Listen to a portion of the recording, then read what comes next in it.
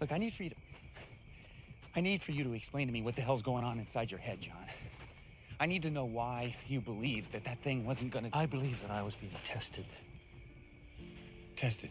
Yeah, tested. I think that's why you and I don't see eye to eye sometimes, Jack. Because you're a man of science.